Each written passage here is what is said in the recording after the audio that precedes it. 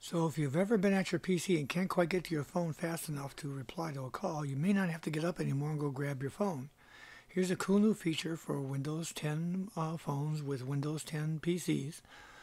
So what you want, here's two phones. One is the Windows 10 phone on the left, and one is a regular 8.1 phone on the right. But I'm going to initiate a call from that phone to the Windows 10 phone, and you'll see the phone call coming here on the left.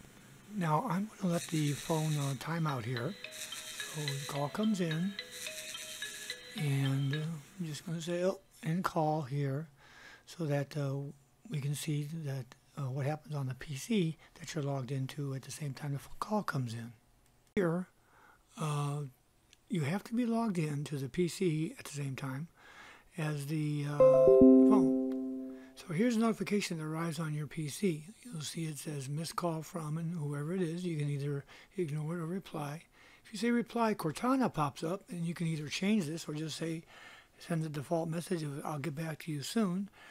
And the PC contacts your phone through your email account on the cloud and sends out a text reply.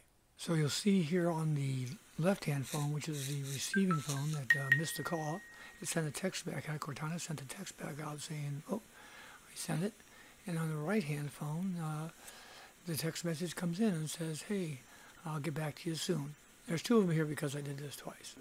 So if you have multiple Windows 10 PCs, like a tablet, let's say, or a couple of computers, and you don't want to get notifications on every one of them, maybe just your desktop, you need to go to Cortana here, click on Cortana, and then go up here to the menu, and you'll find the settings selection.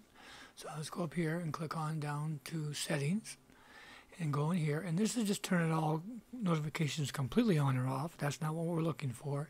If we scroll down here, you'll see the one specifically for phone messages. So you just go ahead and turn that on or off, depending upon what you want on that particular device.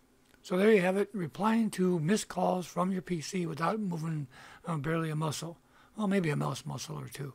Hey, and don't forget to subscribe to Old Guy Geek. Come on back for Windows 8 and Windows 10, and Windows Phone 8 and Windows 10, and general how-to videos, all here to help you make the most out of your system.